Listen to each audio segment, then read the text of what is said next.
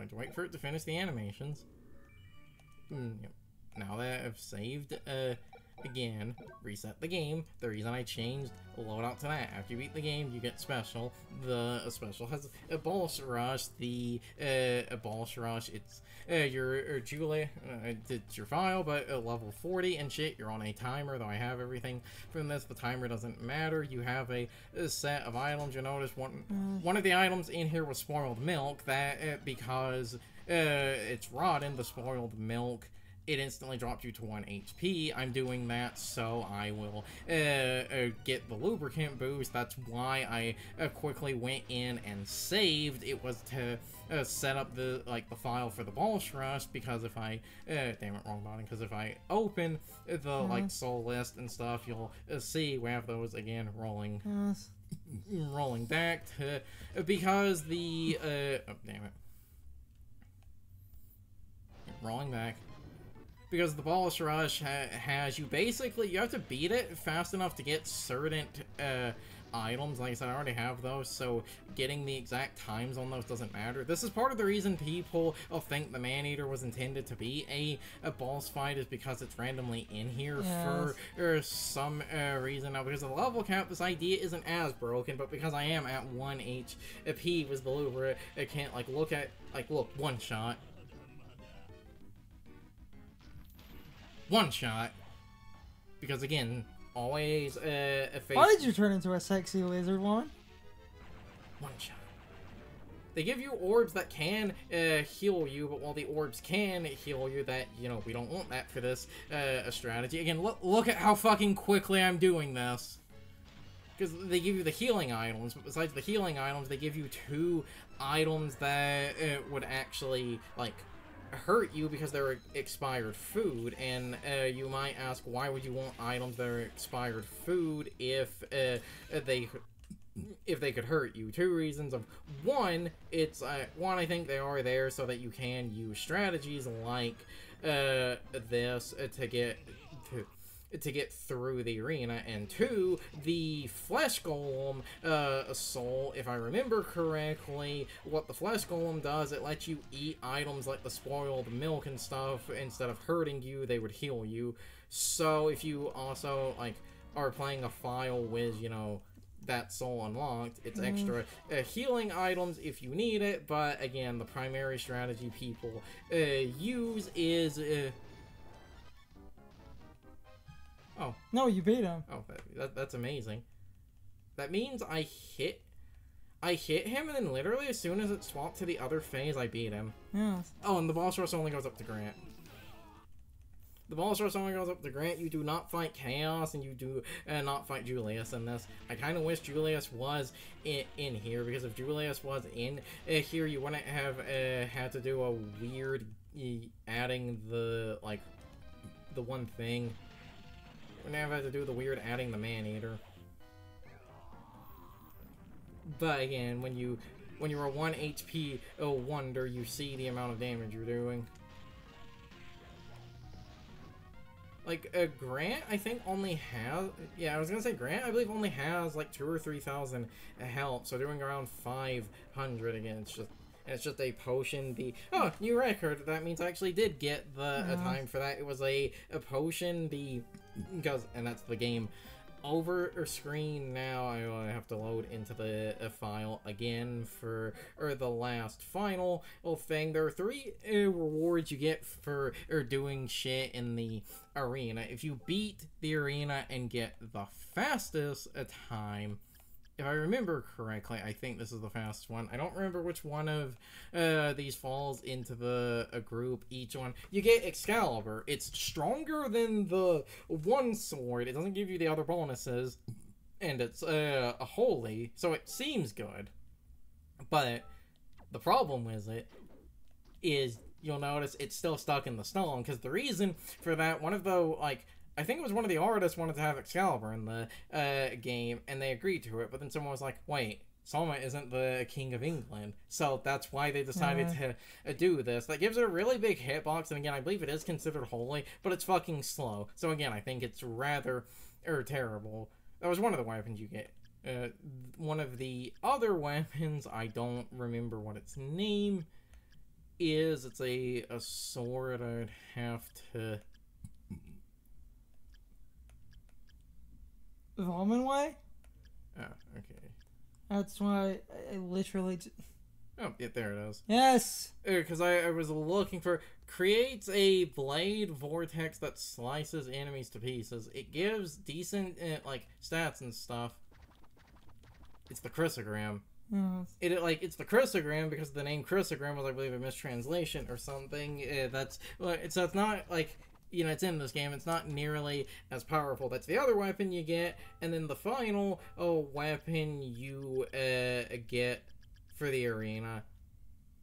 Because this game is set in the future, the positron rifle, it is a giant fucking laser gun. Yes. And because it's, like, so slow, it actually has a confident attack. So it is the only, like, good gun weapon. That was the last things I... that was the last I wanted to, you know, show, and everything was the... The Order is actually... The, Excalibur is the easiest weapon to get.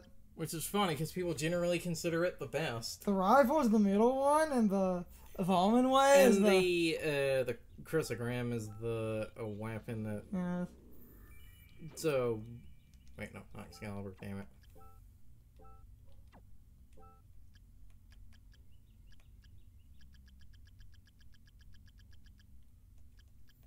Where's the...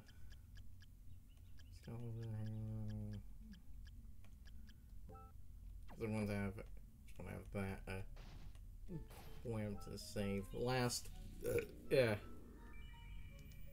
Last thing, now I'm not going to, you know, do it now, because we are close to 4 hours, so because we're close to 4, again, not going to show it or anything, just the last thing, because I had done another playthrough, like I said, second character, or Julius. I'll just have Julius at the, like, end. You'll see he's a...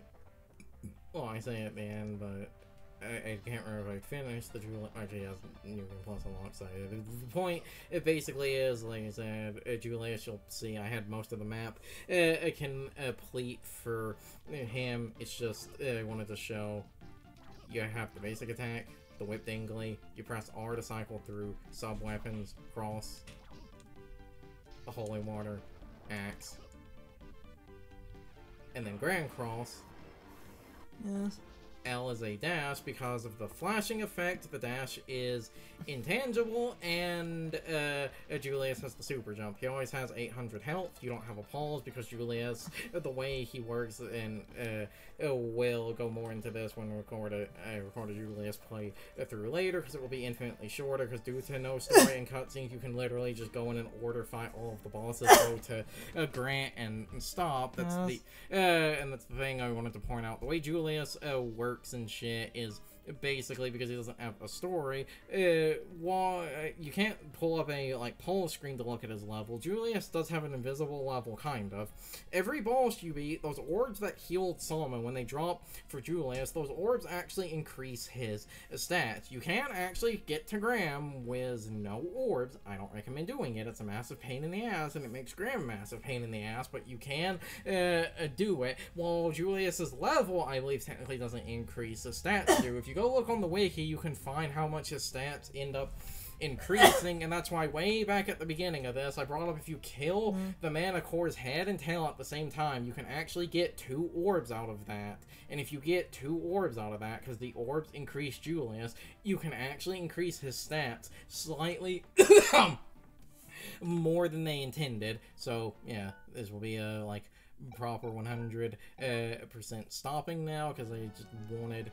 I'm just going to send a special menu so that the sitting in the sound test and shit, so the game isn't going to constantly load into the title screen and stuff. That's it. That's everything. Show. We have shit we need to do. Like I said, I was because you basically need to achieve the boss rush to get the rewards, because you need to beat it in under 3 minutes or something. 4 minutes. 4 minutes for the chrysogram weapon? Yes. Okay. Yeah. Or so says the wiki I was reading. Usually fan wikis are accurate. If not, don't...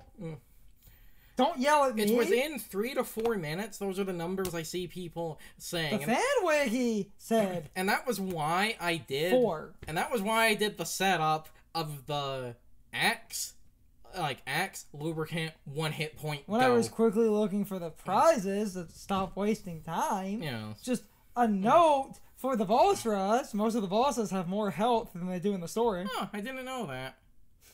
Funny. They were given more HP. Assholes. It said most of the bosses have more HP than their story mode counterparts. Assholes. We can stop and do Julius later, and the boss rush would be quick, and then quickly loading up Julius just to show you have the sub weapons, super jump, no story. The game is your oyster. Go. With all of that said, I'm going to do my outro. The curtain's getting up. Take a minute. I've explained this before. Sometimes if I'm doing an outro, I start coughing or choking on some snot. I can't talk coherently sometimes. So, when I'm doing an outro, sometimes I will take a minute and I will use a successful bit of audio just because it's easier to cut to audio that actually is a proper outro, and sometimes I make a note that I'm cutting, sometimes I don't. So I will basically try and do an outro. So in editing, you won't really notice it, but I give myself a small moment of silence. Okay, this has been the playthrough of Castlevania, Aria of Sorrow.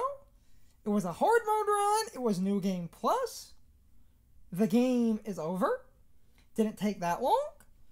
This was a way to do some Halloween stuff that is a little bit shorter, which is fine because I'm trying to balance around other stuff I was working on. And soon enough, we will have The Legend of Zelda Echoes of Wisdom, which might be up a little bit before this final part. If the game shows up in a timely manner, but we were waiting on that.